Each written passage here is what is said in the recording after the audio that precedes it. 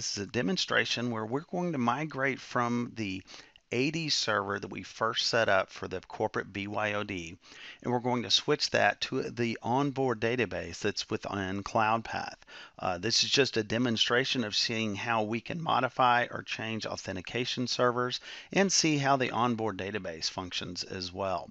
So what we're going to do is we're actually going to modify the BYOD workflow. So what we're going to do is go down to the configuration here. We're going to go into workflows. Underneath the corporate BYOD, we see that we have the traditional Active Directory that we talked about before.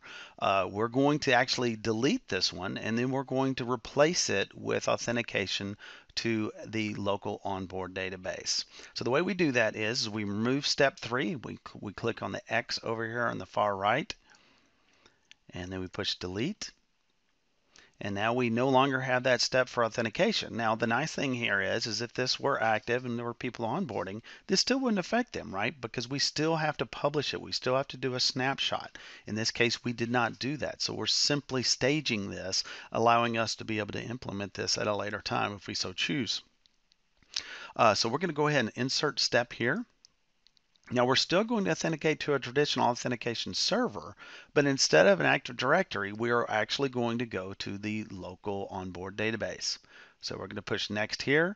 We're going to define a new authentication server. We're going to push next. And then notice that this is what came up before. It was through the Active Directory, but we're not going to do that. We're going to scroll down to the bottom, and we see where it says Use Onboard Database.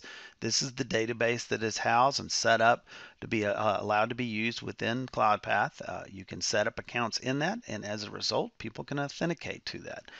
You could have a certain flow or branch that you have specifically for temporary users, or any way you want to use this authentication. Each one of the branches within the workflow can have its own authentication method. In this case, we're using the onboard database as an example. So we're going to push next here. We're going to go ahead and leave the display name as login for Cloudpath in the database there. You can see there's some other options that we can change in here. We're going to leave all those as default as well. Again, for just an example case, we could use the CAPTCHA if we wanted to. Various things that you can adjust from the onboard database if you so choose. We're going to push save there. And now we see that the onboard database is the one that's going to be used, that whenever devices reach out from the Radius perspective, this is going to be an authentication device. Now, we just created this database, so do understand there's no account set up on it. So we're going to need to go and configure those accounts. So we're going to go underneath authentication servers because we've just created those. And now notice there's 2 of them here.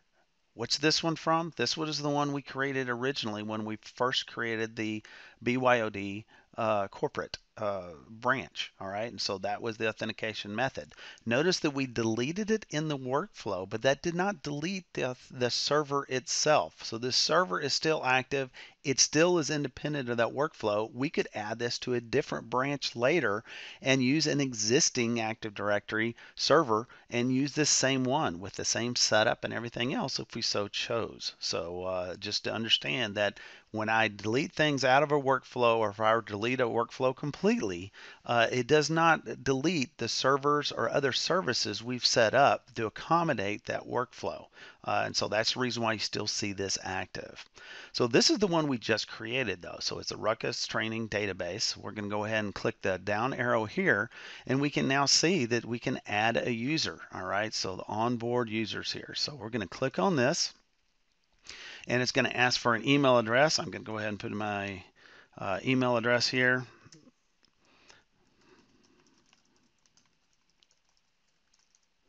We're going to put in my first name, last name, and we're going to be able to create a company name. We can put whatever we want there. In this case, be Procade. And I can change my username. So in this case, I can change it to what I like. If we click on the eye arrows, by the way, over here, you can see that we can change those usernames if we so chose. So I'm going to go in and put this as just Jazz Rich 75. Also notice we can add groups to this. All right, so if I click this arrow here, you can see the semicolon separated for the group names, and it's good for policy decisions, and it's something that can be referenced here when it comes to the onboard database if you so choose. All right, so once we've done that, I'm going to push save. And then we check this, we can go down to that server again. We can now see that there is a user there. Now let's look at a couple of options that we can do when it comes to the users in this database.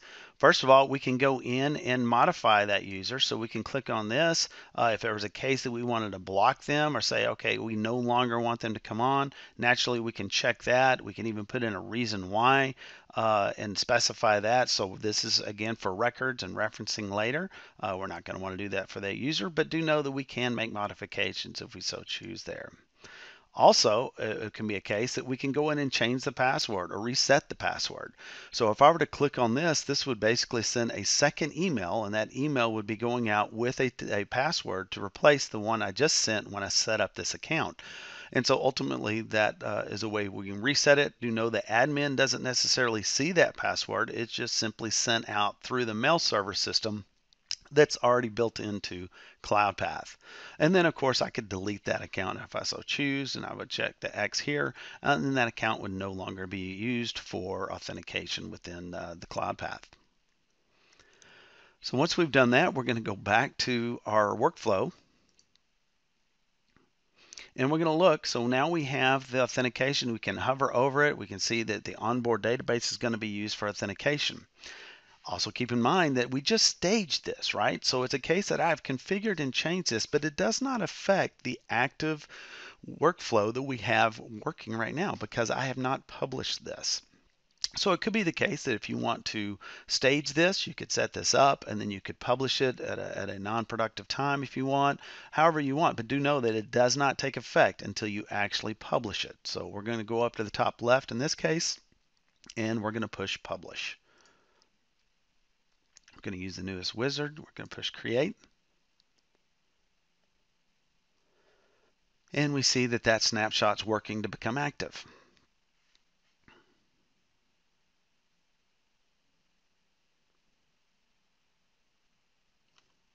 It takes a few moments for it to pull the information together and then basically publish it.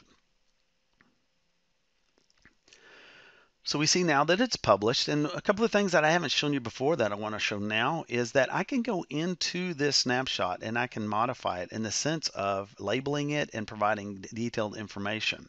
So in this case, we can see that I could change the name here. It's at snapshot 14 right now. I could change that to change to database, onboard database, or I can even put that in the description. So I'm going to put that in here.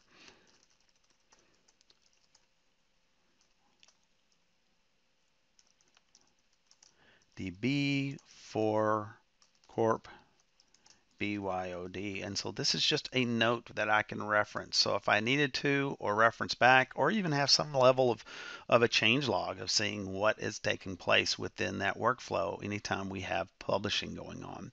So in this case, we have some information there. And so ultimately, this is now active, right? We have a green light on the snapshot that I just published. And so now this is the new experience that users are going to have within this workflow of anybody that's trying to onboard using it. Now we're going to see that, in the enrollment process, we do have the BYOD. If we hover over it, we do now see the onboard database is going to be used.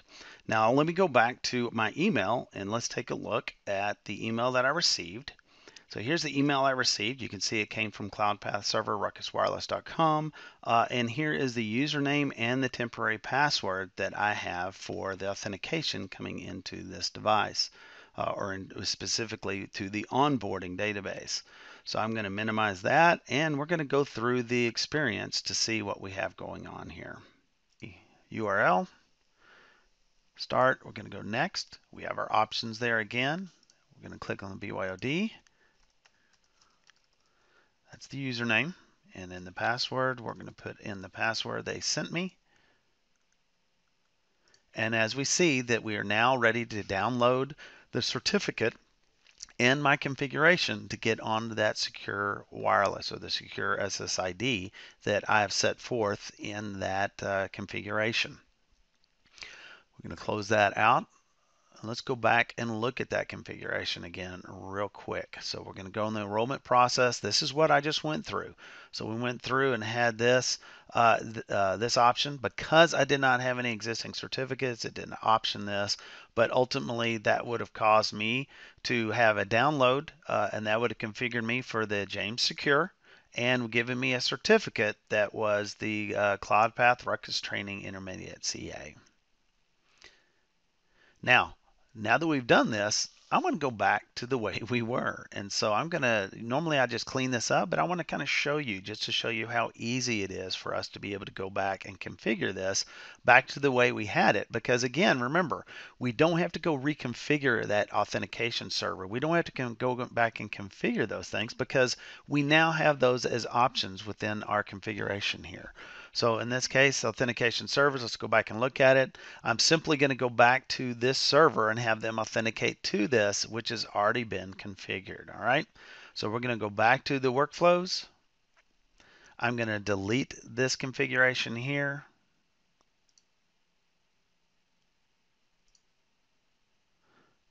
I'm now going to create or basically insert a authentication option again. We're going to click on next server, push next. And now we're going to see we're going to reuse the Active Directory. That is the one we saw in there earlier. And here are the two options. We're going to use the AD this time. Push next. We're also going to reuse the existing web page that we have as well. This is the one for the login for the Cloudpath Ruckus training. So we're going to be able to click on that, and we're going to push next. And as a result, we're voila, back to the way we were. Here is the Active Directory information that we had already configured for that configuration device. Here is the option that we're going to do when it comes to having them log in. Now, the only last thing we need to do here, and everybody should remember and know that now, is I've got to go publish this, right? Because I have just staged it at this point. So I'm going to go in and publish this again using the most current wizard. Create.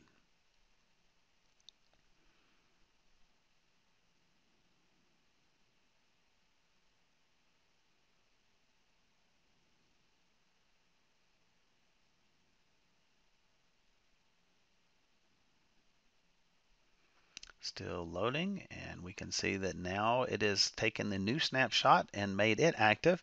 And I'm going to go in and make some notes here real quick. So I'm going to click on this and I'm going to say removed online database.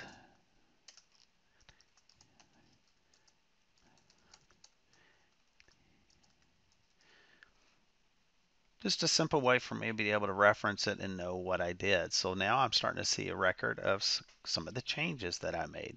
And again, now that if we were to go review it, I'm not going to do it, but if I were to go to the advanced and launch this again, we would notice that the authentication that is required is the one of accounts that are on the AD server, because we're going to be reaching out to it for authentication. So this completes the module, or excuse me, Lab 7B, where we convert from the AD to the online database and back again. Thank you for listening, and look forward to showing you some other lab demonstrations.